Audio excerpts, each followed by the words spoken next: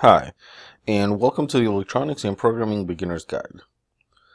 This is part 2 of the learning KiCad, or KiCad from an Eagle user's perspective. And in the last video, we put together this very simple board here.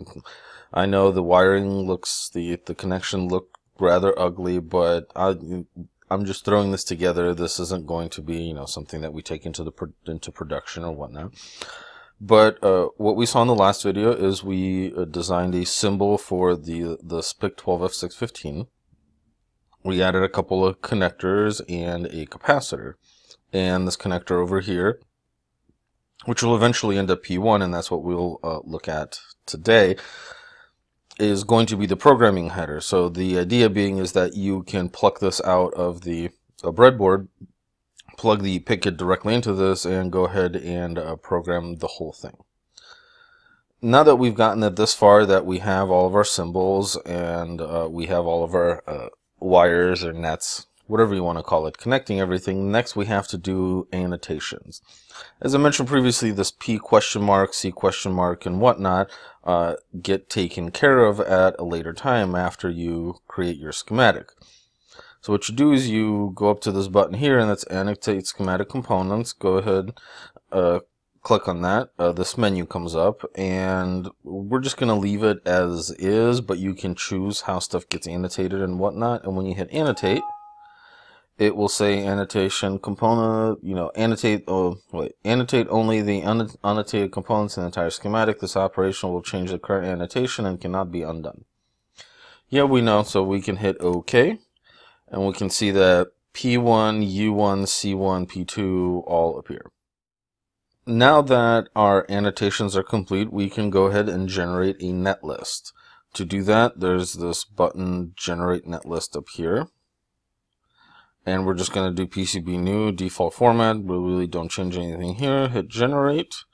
It will ask you where you want to generate the netlist because it does create a file. That file is the linking between a schema and PCB new. And it's going to be in our project directory here, so we can hit save. And after that, we need to create our associations with our parts. Let's go ahead and grab the now we run the CV PCB to assign components and footprints, like that, and this menu comes up here. It does take a hot second to load, because something that KiCad does is it actually goes online to get these components and whatnot. So the footprints actually exist in the GitHub directory. So we only have 4 components here. And let's do the capacitor first here. What we have up here are filters that you can apply to the libraries, which are here on the left, and here on the right you see the parts.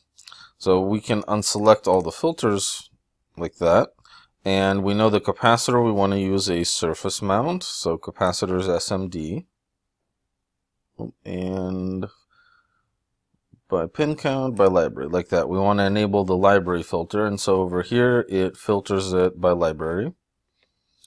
And then we can enable this filter footprint list by pin count, which for capacitors it's not really going to change anything. But looking through the list here, what we see is we have a C0805 or a C0805 hand soldering.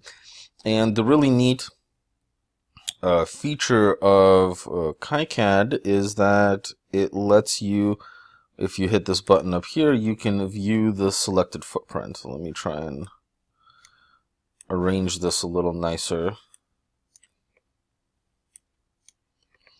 So if as I click on these, you can see the difference between the footprints here.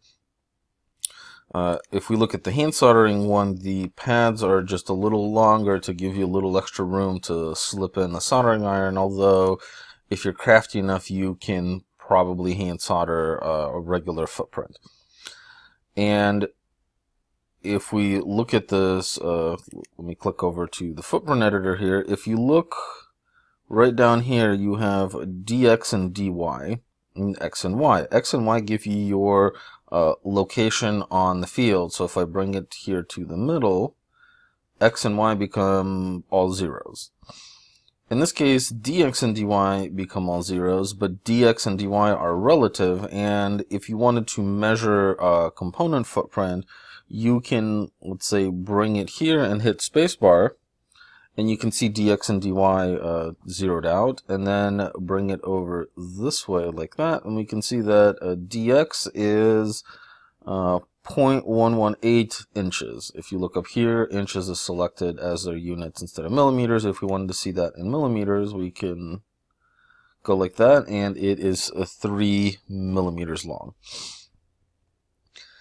We would like to use the hand soldering one. Let me bring this back over here, and so I have C selected up here, and hand soldering selected down here, and when I double click,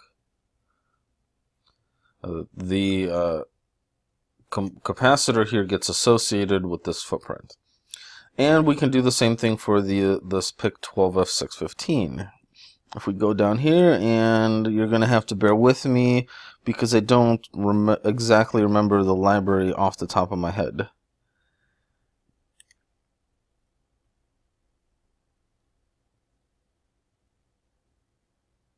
That is resistors SMD. It took me a hot minute to find the library last time I did this. Let's try SMD packages. There we go. So under SMD packages, let me turn the footprint count off. You have all of these different SOICs and SMDs and PQFPs and SSOPs and whatnot. And let me filter it by pin count. This 8-pin package, we have a SOIC 8, which is what we're going to be using. We also have, let me look at the package here like that, and we also have a DIP 8. If we look at that, and the DIP 8 is in the SMD library,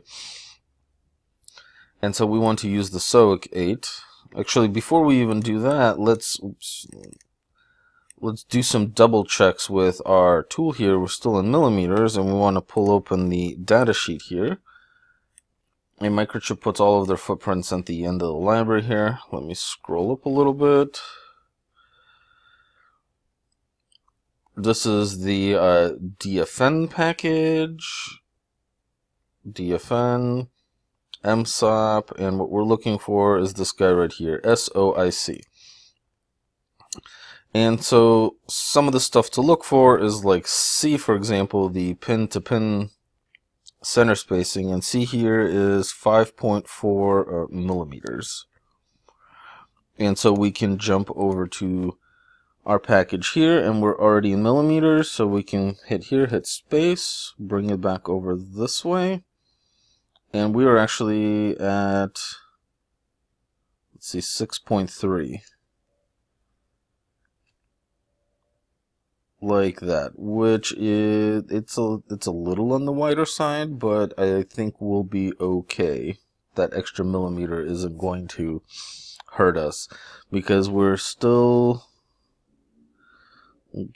space edge to edge here. We're at 5.2. Yeah, that looks like it should be okay. Let me go back over here. I guess nominal this way is 5.4. E is the spacing between pads, and E here is 1.27. We can go ahead and double check that. Space. So 1.2, and I can't quite, yeah, about 1.27. Perfect. You know, we have 8 pins, and 1, 2, 3, 4, 5, 6, 7, 8.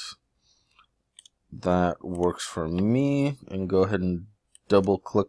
Come on, double click on this guy, and now it's associated here, and then we can hit save. Come on, there we go. And close out of this. Let me go to the schema here. Now for the connectors, I wanted to specifically make a footprint library, and that is where we'll pick up next time. I wanted to keep these videos on the shorter side. The last video kind of got away from me. I think we were up to about a half an hour, maybe closer to 40 minutes. I haven't edited it together yet, so I don't know the exact length of the video. But thank you for watching. As always, if you have any questions, you're welcome to comment down below. And we'll see in the next video on how to put together a library footprint.